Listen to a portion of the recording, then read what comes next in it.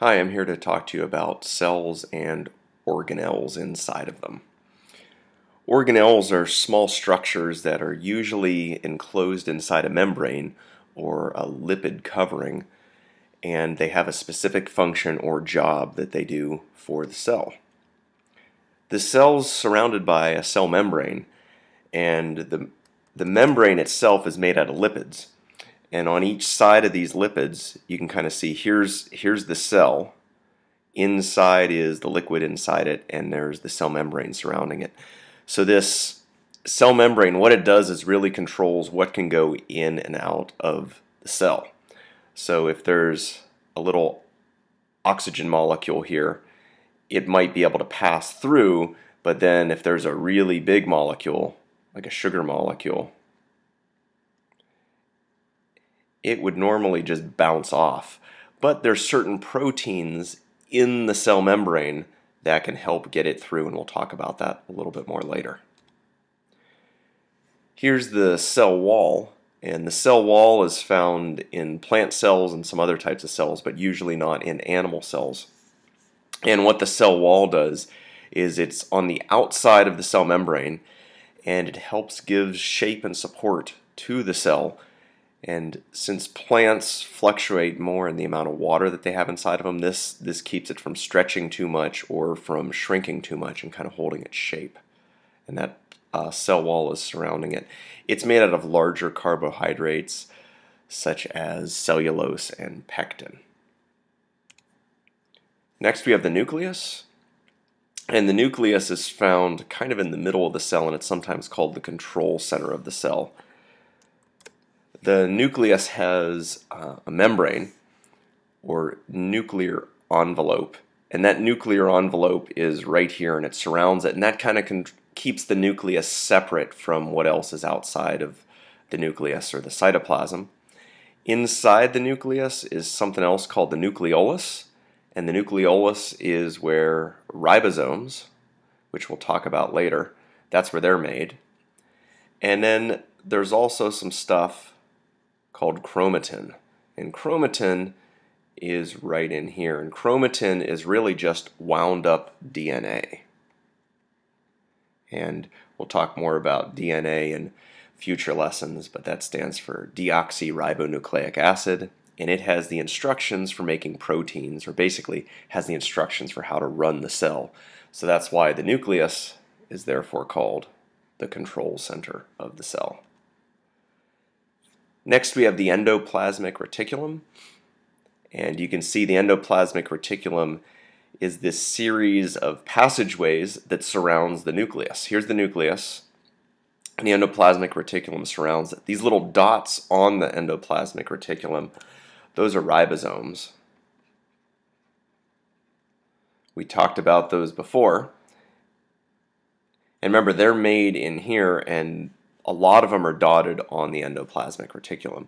So the endoplasmic reticulum serves as a passageway so that when proteins are made, they can easily be moved around. And this is a little beyond 7th grade science, but the rough endoplasmic reticulum is the part that has ribosomes. So the rough ER is right down here. You can see there's all sorts of ribosomes on it. And then there's also a smooth endoplasmic reticulum, and that's right over here. And the big difference in their jobs is because there's ribosomes here, this is where proteins usually get made, and the smooth endoplasmic reticulum is where a lot of lipids are made, and that's a type of organic molecule. The little membranes, including the cell membrane, are made out of lipids, and a lot of those lipids are made here. Alright, next we're on to ribosomes. So you can see those ribosomes are down here, and they're dotting over the endoplasmic reticulum. There's also some free ribosomes throughout the cell. They're not in this diagram, but in cells they're these little dots. And what the ribosome is it's a little organelle, and you can see right here this thing is running through it, and these other things are bringing stuff in, and you can see it's making something out of the top. What the ribosome is doing is it's reading RNA. Now RNA is part of a copy of the DNA. So the DNA makes RNA, and the RNA comes out to the little ribosome. The ribosome reads it, and that tells it what order to put amino acids together, and it ends up building a protein. So the short version is ribosomes, they make proteins. And proteins are what most of your organelles and all the parts of the cells are made of. Next we have the Golgi Body. And the Golgi Body is sometimes called the Golgi apparatus. The Golgi Body is right here.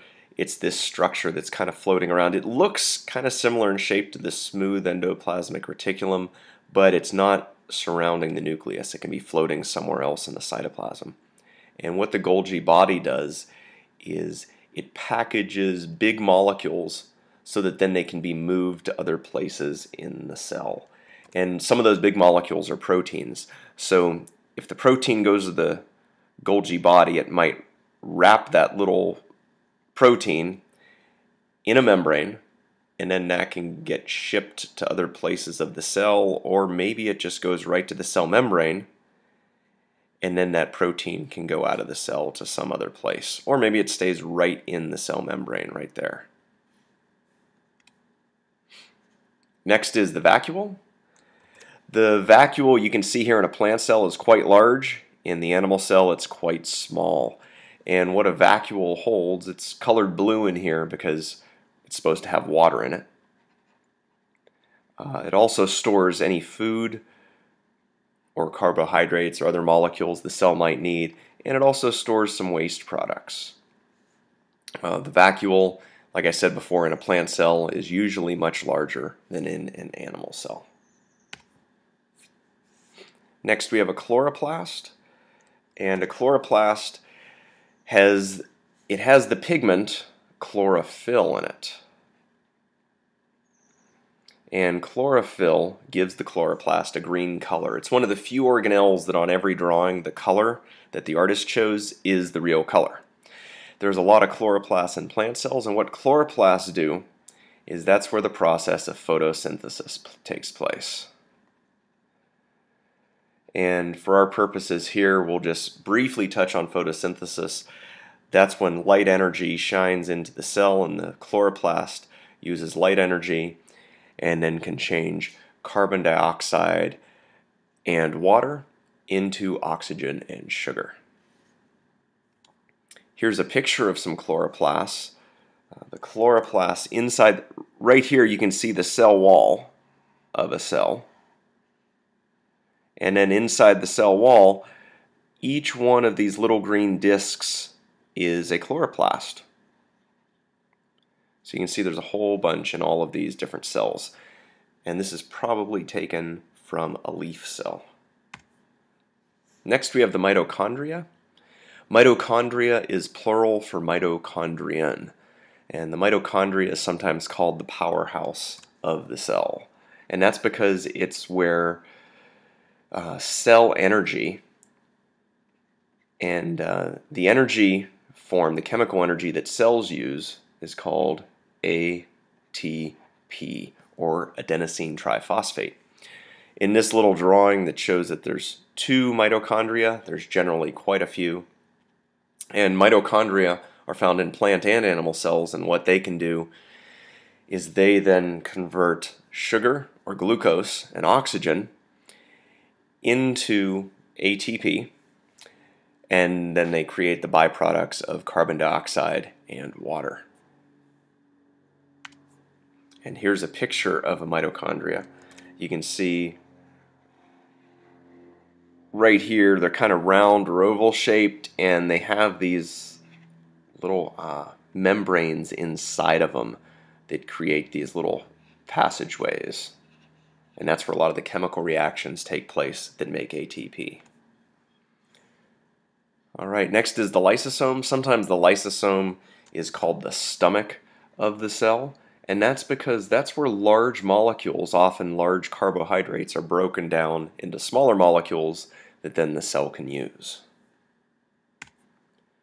The cytoplasm. On this picture it doesn't actually show the cytoplasm. The cytoplasm is this gel-like fluid that is in between the cell membrane right here and any of the organelles. And that's what all of these organelles are suspended in. Everything's floating in the cytoplasm, and there's a bunch of cell processes that take place in the cytoplasm, like cell division and glycosis. Last, we have the cytoskeleton, and the cytoskeleton usually isn't in a lot of diagrams. If we go back to this previous diagram, you don't see the cytoskeleton, but here we do. And in this cell, this has been lit up so you can see a couple things. First of all, in each of these cells, here's the nucleus. So the blue thing is the nucleus. The microtubules, which are part of the cytoskeleton, are green.